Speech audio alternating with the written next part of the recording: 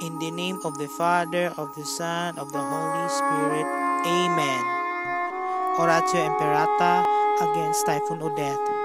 Almighty and merciful God, Creator of all, have mercy on us, your Filipino people, who turn to for help as we face the ferocity Typhoon Odette.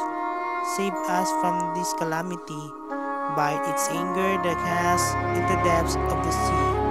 Take care of us and of our families and keep watch over properties. Make us humble and worthy to work together for the common good.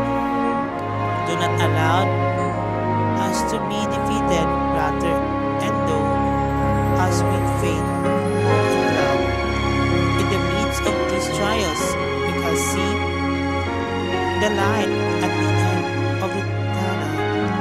We ask this in the name of Jesus our Lord. Amen. Our Lady of Guadalupe, pray for us.